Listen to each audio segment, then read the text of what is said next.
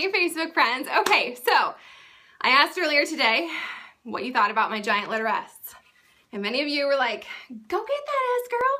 And a few of you were like, yeah, most of you were like, yeah, you're on board with me. So I went back to Hobby Lobby and I got my giant S because when I was first looking at it, I was looking at the N, right? Because I'm all about our initials and N. But I don't know, the N just didn't speak to me. But the S, I was thinking about the S. Hey, Jen, I was thinking about the S and I was like, that S is gonna go behind my desk. It's gonna go behind my desk in my office. And when I'm on the National Wake Up Call and when I'm doing all these recordings for YouTube and when I have my like massive following of hundreds of thousands of women, they're gonna see that S and I'm gonna be able to talk about how I had this dream and I had this vision for my life and it all started in Yuma, Arizona. Well, I wasn't saying 2018, but I've been working on this vision for a couple of years now. And so I'm excited that I got the S because the S, it's just a physical reminder of my heart and my passion and my purpose and how completely exciting that is that like I know what those things are because so many of us go through life and we don't know what our purpose is. We don't know what we're supposed to do. And I've been fortunate enough to like quiet down and like hear my gut and I'm doing it. So super excited. I'm gonna hang my S. I don't have an office right now. I had one. But with the new year, I kind of took everything away because my like vibe was just kind of like, I was feeling discouraged. Like I was attracting a lot of people that were stuck and didn't have self-belief and I felt bummed. And so I took down my office because I wanted to change my energy. But I've been visualizing and I've been thinking about all my goals. And every single morning when I get up as part of my morning, what did I call it this morning? It's like my mindset morning, right? Like I get my head straight. This morning it started at 3:45. I don't know how I'm still talking to you guys without having passed out. Clearly, I've had a lot of pre-workout. It's truth. But every single morning I get up and I start my morning with meditation and prayer and I go outside and I feel the grass and I look at the stars and I think of how freaking grateful I am that I'm alive and I have my health and I have this amazing family and that each day is a gift, right? You have to start each day with gratitude and not waking up feeling like, ugh, here we go, another day. No, every single day is a gift and I'm determined to look for the joy and to find the good and to like send out rainbows and unicorns and they'll boomerang back to me, right? But anyways, part of my morning routine is after I go outside and feel the grass and look at the stars and say my prayers and say my affirmations out loud, I sit down with my journal. And I write a gratitude list every single morning and it doesn't have to be profound. I mean, it can be from like my coffee to my slippers to, you know, the cats and fresh litter, like literally whatever you are grateful for, write it down. It makes such a difference. It makes such a difference. And sometimes it really helps shift our perspective because we can get stuck and we can be focusing on all the negative and it's a great perspective shifter. So I do my gratitude list and then thoughts become things, right? And so after I do my gratitude list, I have to fill an entire page, which really isn't that hard. After my gratitude dump, I move on to thoughts become things and the things I want to become reality in 2018. And so I write out my top 7 to 10 goals that I want to accomplish this coming year that are gonna happen. Like I'm speaking them into existence. I'm following my purpose. I'm plugged into my gut, right? All I have to do is share who I am and the right people are gonna come to me. The right people are gonna show up and I'm gonna connect with them because they are my right people. So my S is gonna go in my office. So you're all gonna see me. You're all gonna see my giant S behind my head. But anyway, if you're not doing that, if you're not writing out your top 7 to 10 goals every single morning, I would encourage you to do so because it really helps you figure out what your purpose is instead of shooting a bunch of fish in the barrel and you feel like you have all these to-dos you have to get done. It helps you shift your perspective. Again, the perspective word, right? It's just about figuring out what matters and what gives your life, what gives your day value.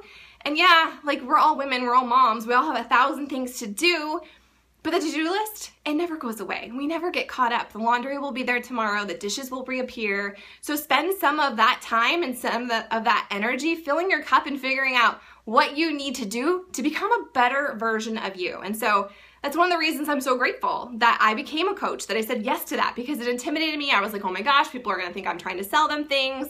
That's not what I wanna do. And I see a lot of coaches that do that and they hunt people and that's gross and that's not what I'm about. I really want you to live your best life. I really want you to show up and feel good today, not when you have your after photo, not when you have abs, not when you've lost whatever that number or that goal is for you. I want you to feel good. I want you to feel bold and courageous and empowered because you're working on your journey. We're not befores and afters. We are thens and nows. And hopefully that means for you that you're a work in progress, that you're growing just like me. So someday, part of my vision, number one on my top 10 thoughts that will become things for 2018 is our northern border move. And so I go into great detail about exactly what that house is going to look like and what my view will look like and what my office will feel like with my giant S. And I think about all those things. Thoughts become things. I'm energetically attracting it. And if you're like, whatever, it's true. Everything's energy. God is energy. Money is energy. Sex is energy. Everything is energy. Truth.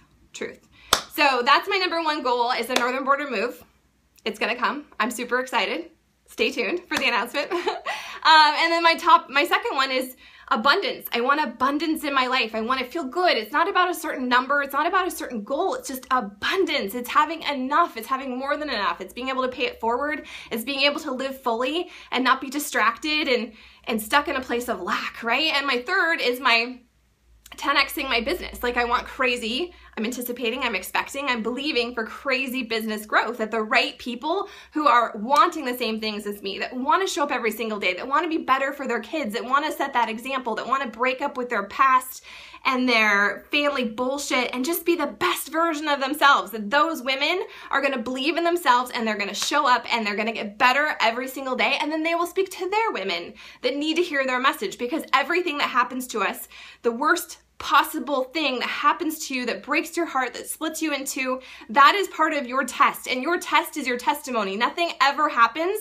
for no reason. It happens for a purpose, and you can either let it break you and let it ruin you, and you can sit in your corner and talk about how sad it is and who wronged you and all this other crap, or you can be like, you know what, this happened to me for a reason, and I'm gonna freaking rise from the ashes, and I'm going to choose to find the perspective, and I'm going to get better. I'm going to learn my lesson that I needed to learn in this. And lately I've had a lot of lessons. It's been a lot of lessons, but I'm grateful for that. I'm grateful because it's an opportunity to get better. It's not about failure. It's not about hurt. It's not about any of that. It's just an opportunity to get better. So that's my number 3 goal, is exploding this amazing business that I'm so freaking grateful that I get to do. I get to work out and talk to you on social media, and I get paid, you guys. That's insane, super insane. So my goal that's tied into that is retiring my lover. You can tell him, Darren, I'm gonna retire him, and then he can be my boy toy, and then we can travel and he can cook things, and it's gonna be awesome. I'm super excited. I'm so grateful. This is my crazy cool life, and that I've got my S for $20 at Hobby Lobby. Thank you, Hobby Lobby. So all of you that piped in, thanks for your opinion. I'm really glad I went back and got it. I'm super excited to hang it. I don't know how this thing's gonna hang. It's kind of heavy.